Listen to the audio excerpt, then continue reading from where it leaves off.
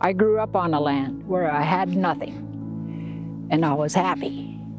And when I go out in the land, I feel at peace. You know, I feel like I'm at home. And the things that I do on the land, like picking berries or whatever it is that we do, like collecting weeds or roots, you know, those are things that I did when I was younger. It makes me feel warm. The Teas as Medicine in Conversation is a title that I have for the afternoon, and that is harvesting the tea off the land. How is that done? When is it done?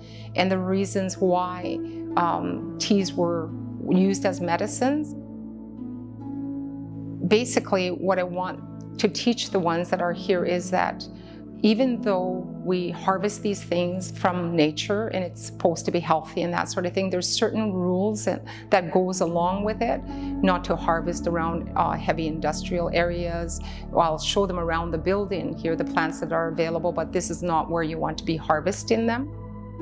And just for them to enjoy the teas, and a lot of the times the teas are made from minerals in the ground. They have vitamin C, from the sunshine, from everything that makes it healthy, and then to be able to consume that in instead of having vitamins and other things that aren't traditional.